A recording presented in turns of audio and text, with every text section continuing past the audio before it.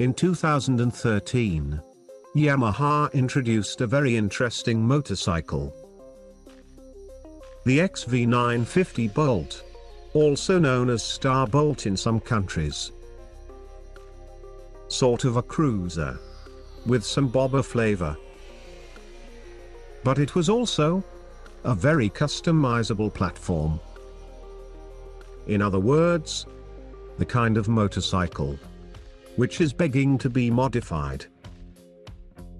Some even said it could be converted into a cafe racer. And up to a certain point, they were right. But like I said, only up to a certain point. And the project you are about to see is precisely the proof of that.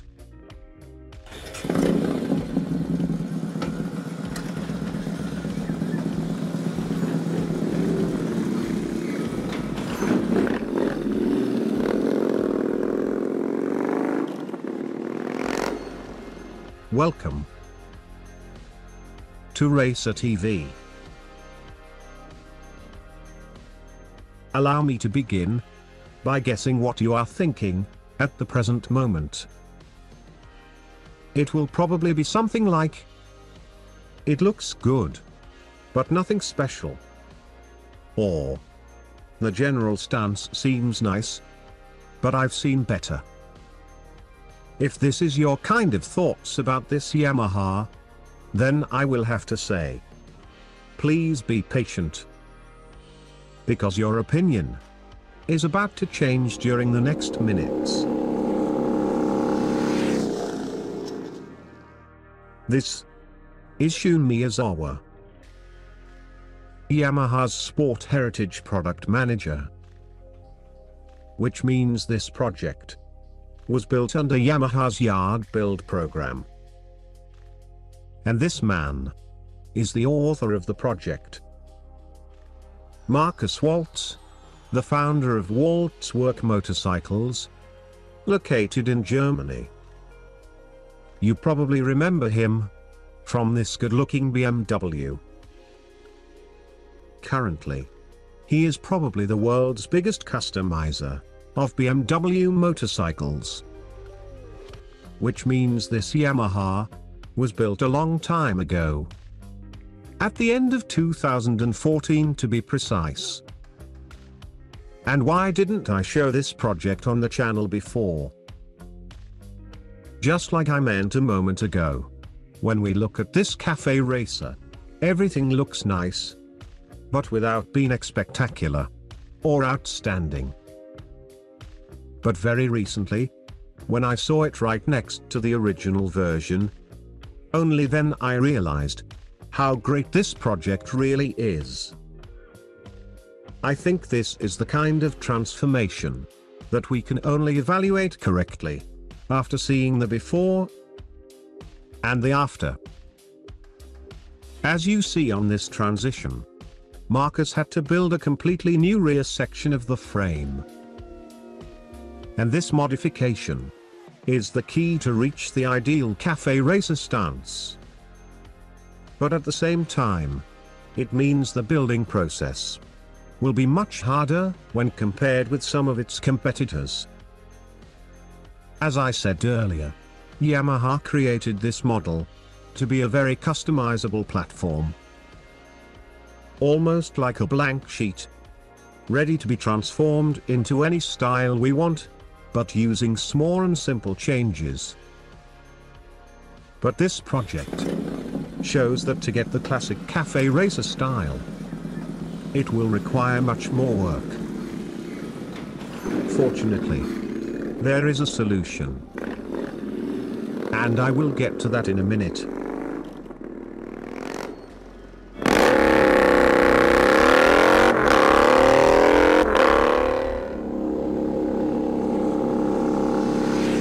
So, let's talk about the main modifications of this gorgeous machine.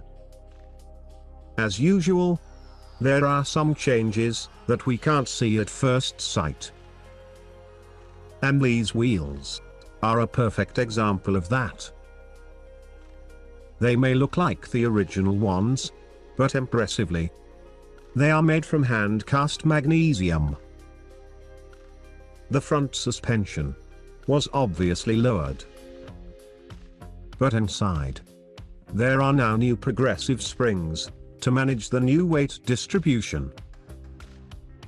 The fuel tank may look like something bought in the aftermarket, but just like the tail section, the hand-stitched leather seat, the cylinder head plates, the twin air intake tubes, and the exhaust pipes, everything was custom made. And to include some vintage flavor, Marcus dressed it with the Yamaha blue color and the classic Yamaha stripes. But there is one thing which proves that Yamaha really liked this project, because 1 year later they launched the racer version. Yes, I know what you are thinking. It just looks like a cruiser motorcycle trying to be a cafe racer.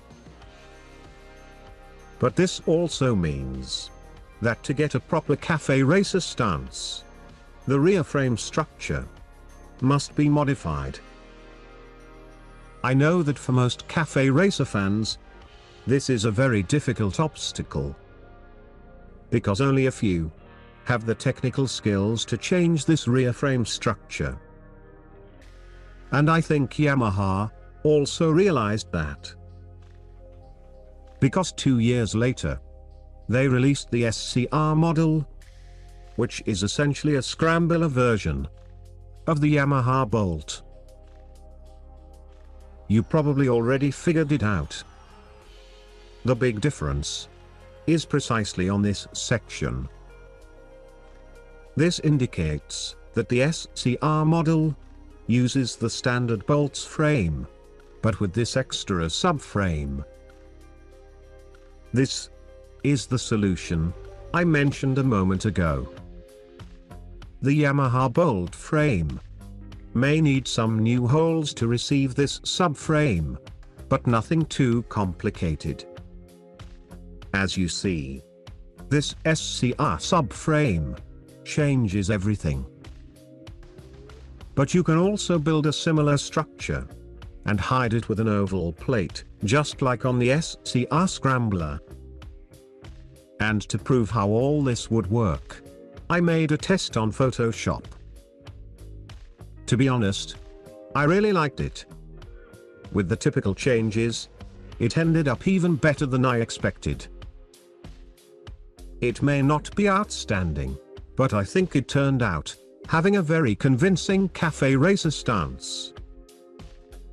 But getting back to this awesome project, I have to point out that the initial design came out from the holographic Hammer Design Studio. On the rendering, the bike doesn't have the same classic stance like on Marcus Walt's version. But I also loved the more modern flavor. Having said that, I now see the Yamaha Bolt as a great V-twin motorcycle for any customization. And among all the ones I've seen so far, I think this one is the prettiest cafe racer transformation.